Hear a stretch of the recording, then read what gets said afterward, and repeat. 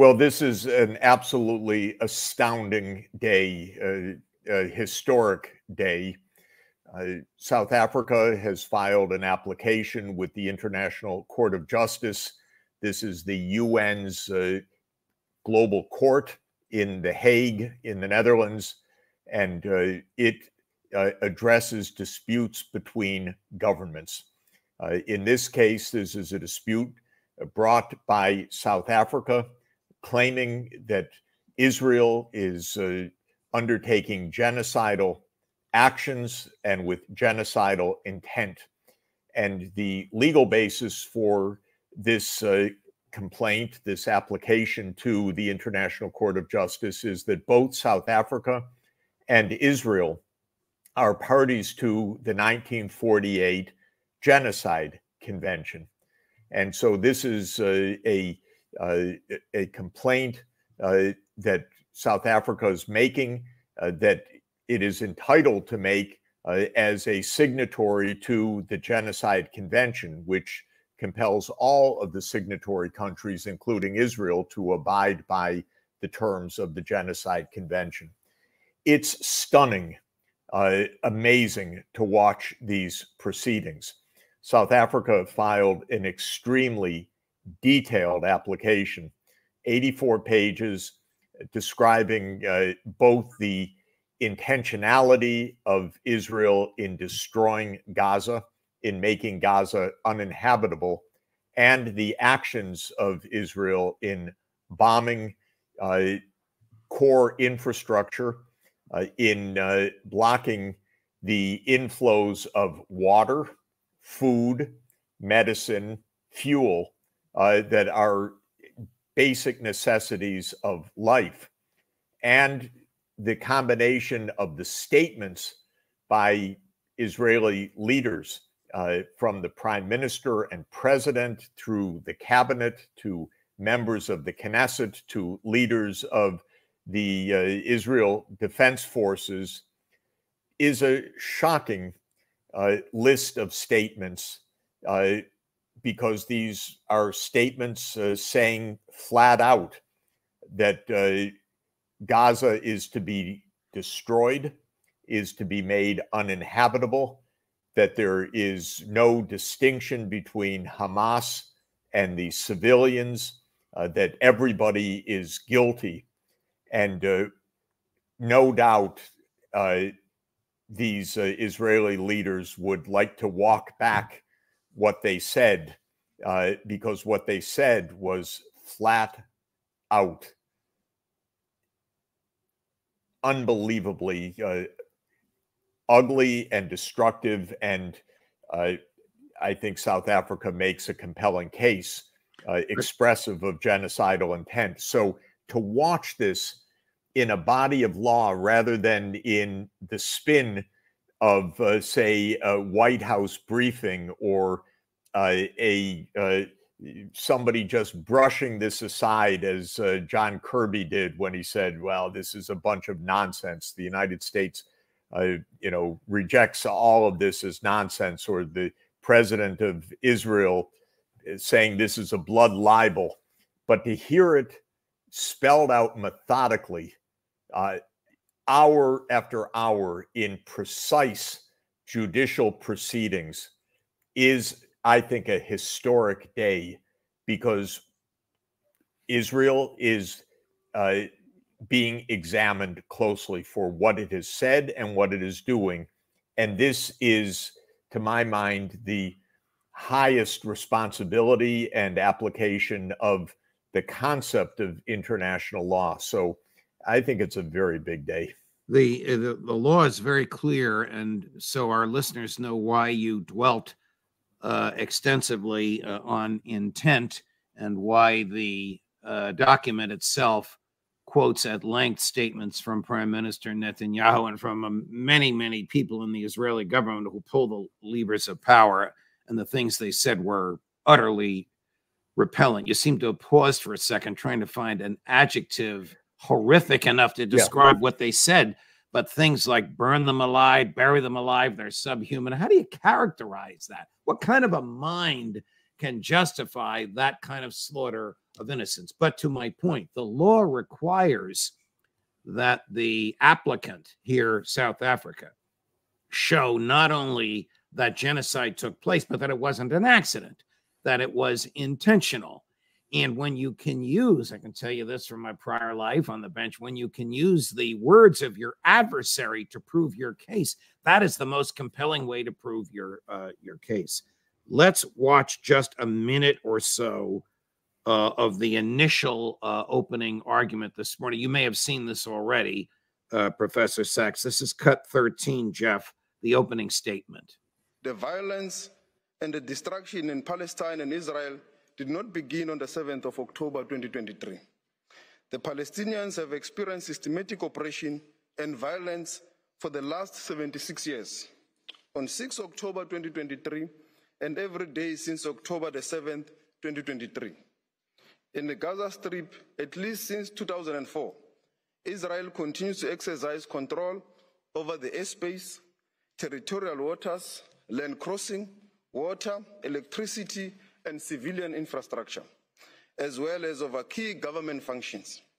No armed attack on a state territory, no matter how serious, even an attack involving atrocity crimes, can provide any justification for or defense to breaches to the convention, whether as a matter of law or morality. Israel's response to the 7th of October 2023 attack has crossed this line and last clip, just for those unfamiliar with this kind of a court proceeding, the very end of the clip, you saw all 15 judges, 2 judges added to the panel, one from Israel, one from South Africa. The other 13 are permanent. It's interesting. I thought of you, Professor Sachs, when I saw the name of the person was added, and I saw the last name Barak, and I thought, oh my God, this is the former prime minister and former general, but it's not. It's the former chief justice of the Israeli Supreme Court, a opponent of Prime Minister Netanyahu, whom the Israeli government designated. He's 87 years old, but he's the grand old man, if you will, of Israel law and judiciary, universally respected, and they designated him. I want you to see one more argument before you weigh in, and this is the argument of another lawyer for South Africa who shows a video, and I want you to be able to assess the significance of the video that he shows. Chris? On 7 December 2023, Israeli soldiers proved that they understood the Prime Minister's message to remember what the Amalek has done to you as genocider. They were recorded by journalists dancing and singing. We know our motto, there are no uninvolved, that they obey one commandment, to wipe off the seed of Amalek. The Prime Minister's invocation of Amalek is being used by soldiers to justify the killing of civilians, including children. These are the soldiers repeating the inciting words of their Prime Minister.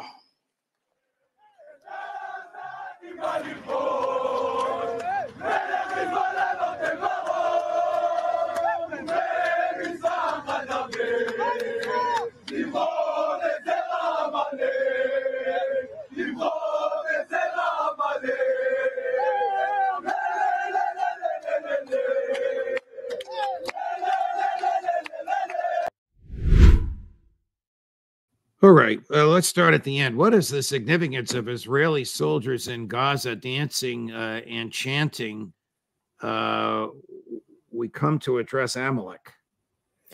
Well, there is a very important subtext to all of this, which is the use of biblical symbology and biblical and religious beliefs that are part of Israel's rhetoric and core to Israel's politics.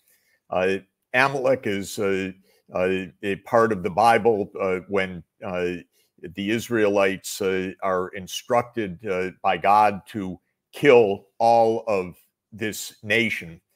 And it is one of many genocides, in fact, in the Old Testament. The book of Joshua, which is the part of the Bible, the sixth book of the Old Testament, in which the Israelites, after having escaped from Egypt, in the Exodus from Egypt, arrive at their promised land and are instructed by God, according to the book of Joshua, to not only take the land, but to kill every man, woman, and child in the land that they are to take. And it's very clear repeatedly from one nation to the next in the book of Joshua that this is to be a genocide, that no one shall survive. Now, fast forward 2,600 years, and these texts are being referred to explicitly by the Prime Minister, by the Israel Defense Forces, and by a large part of the Israeli politics, much of which reflects a religious zealotry that takes the Bible as the literal basis for action. And the Bible has in these texts the instructions for genocide, for killing everybody. And we hear this echo not only in the video that the South African lawyer showed, but in a shocking compilation of videos that Gray Zone produced. Max Blumenthal, the investigative reporter, produced, released, and posted on Gray Zone a compilation that is filled one after another with this biblical reference, this genocidal fever, and the chanting and delight at the destruction of everybody. So what we're seeing here is a mix of military brutality, religious zealotry, political manipulation in a concoction that is extraordinary. I think it is so foreign to our eyes to see this, but in the court, to have it laid out so explicitly. And the court is a place of decorum.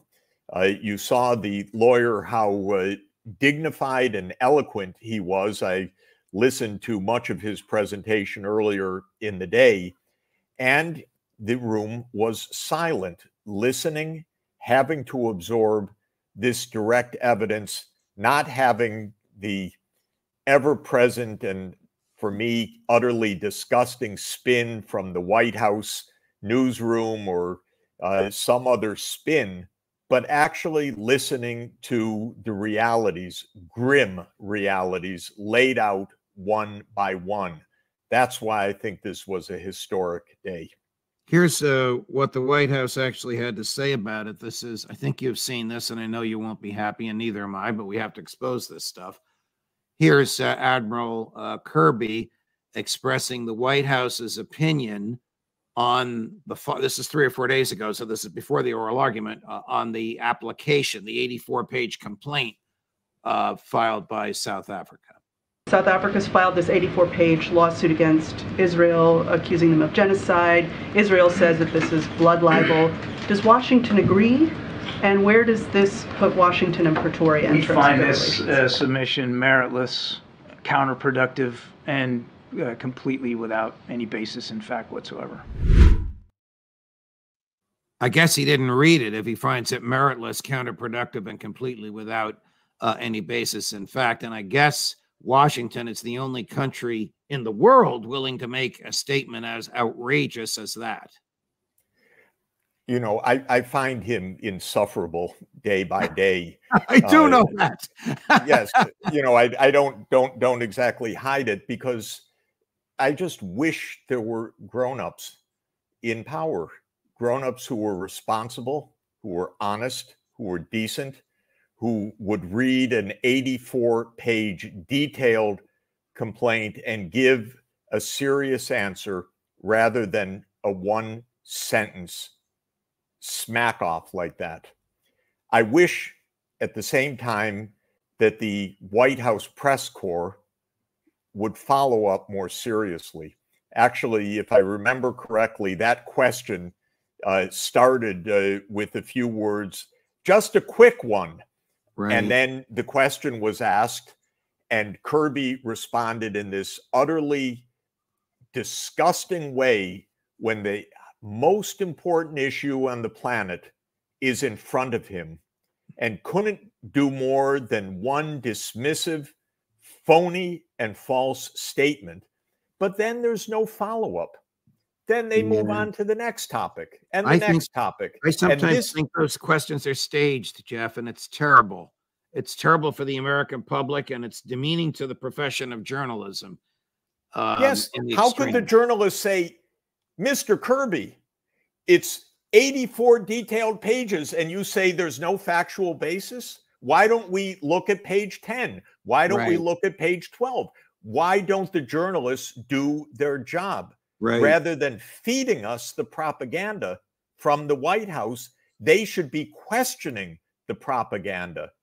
That's why I was grateful for today's court proceedings, because there were hours to put forward the evidence. There is a detailed legal complaint. There are dozens of countries that have supported this, but the US government is all spin, all propaganda, and all attempt at narrative control.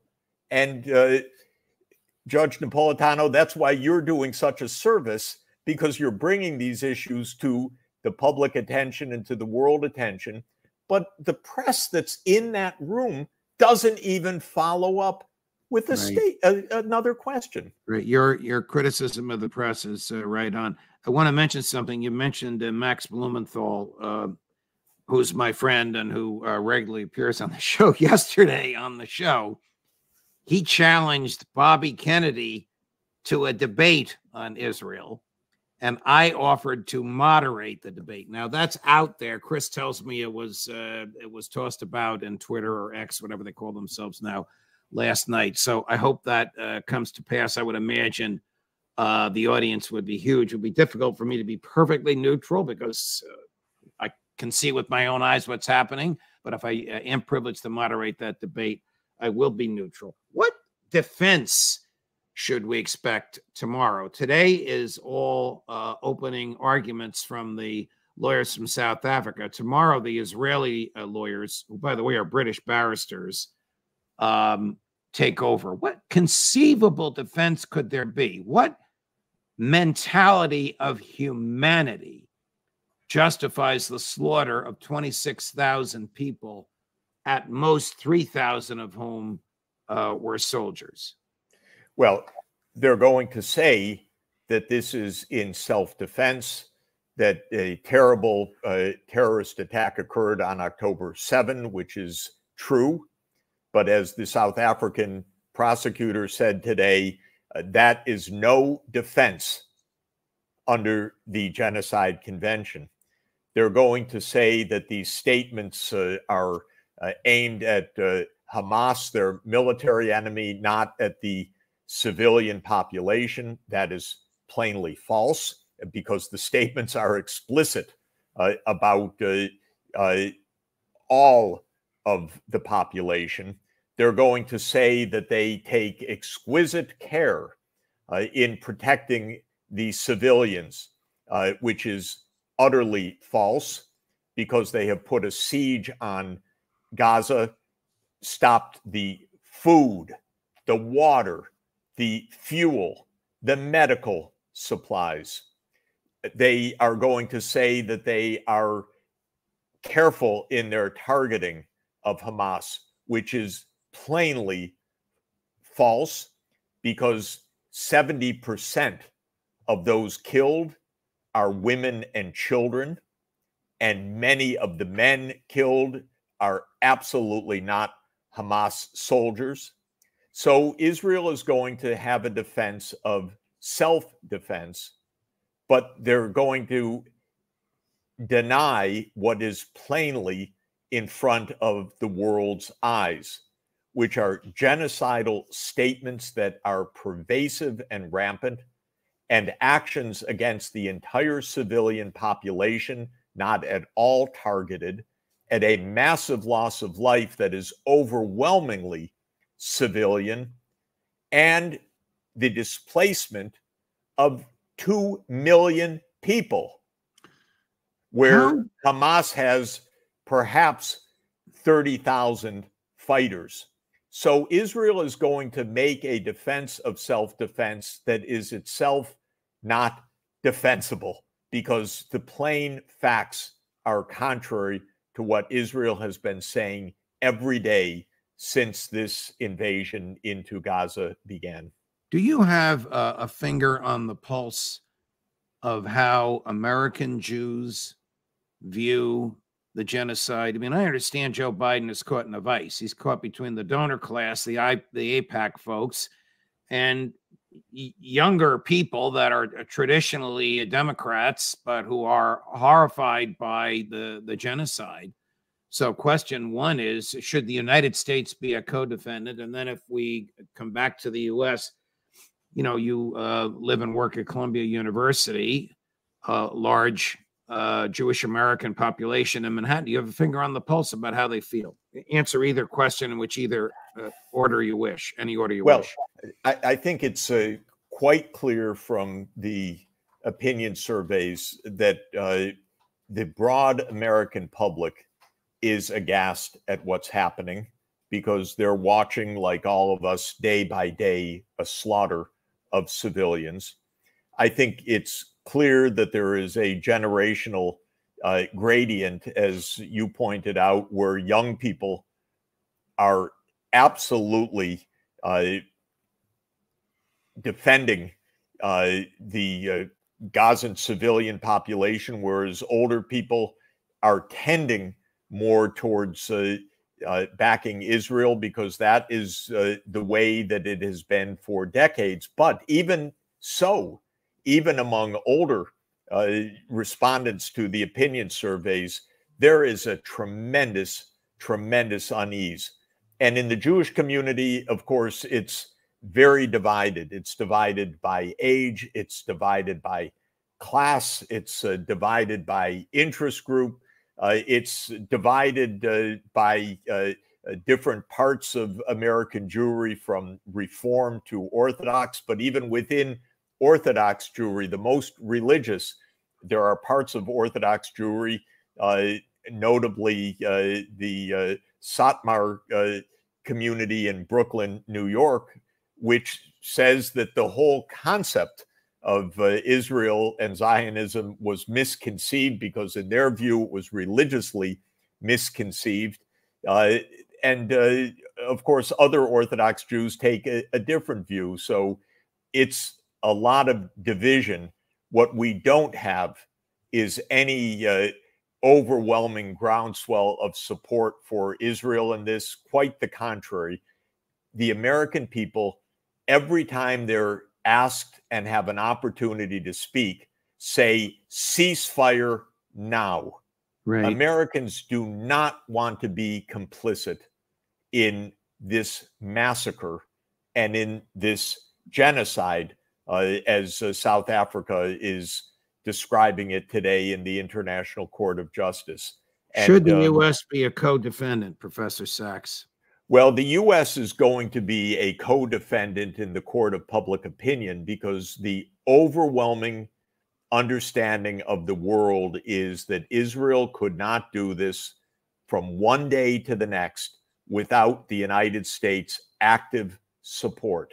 And it is active support in one absolutely key way, which is providing the bombs, the munitions, the artillery, the shells that are killing people and that are destroying the habitability and the infrastructure, and that have displaced nearly the entire population.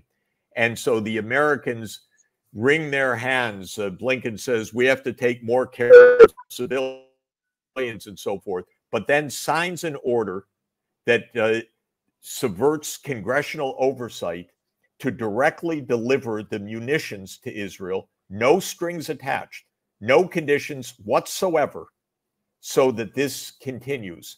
So America is complicit. And a subtext of this is that America is on trial as well, because America is Israel's sole backer in the military campaign that is underway in Gaza.